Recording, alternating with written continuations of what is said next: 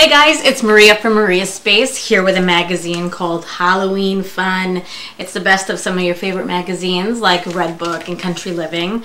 Good Housekeeping. There's 101 tricks and treats regarding my goddess's favorite holiday, Halloween.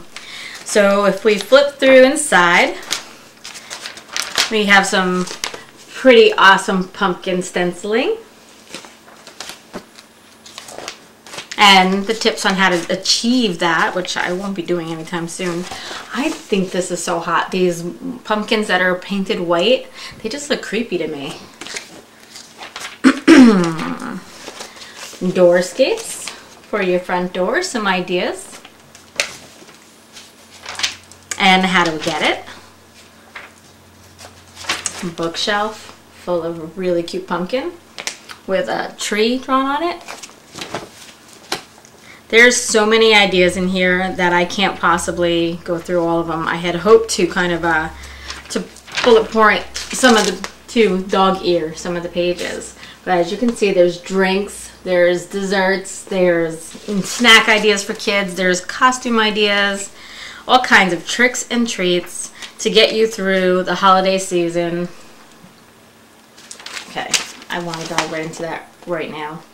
I don't think there's anything in here that I wouldn't want to dive into, unfortunately, and that doesn't say too much, because I'm always looking for food. Anyway, here's some cute costume ideas for kids.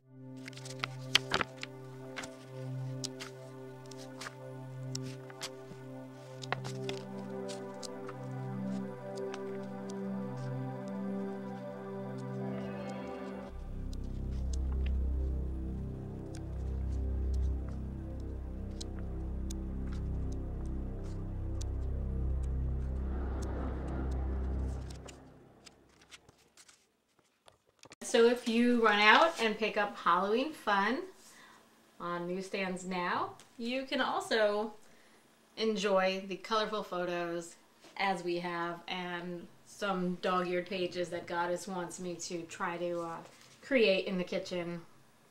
Not happening. I'm not that good. But I'll give it a try and maybe I'll post about it if it comes out okay. Anyway, have a good day, and I'll talk to you soon.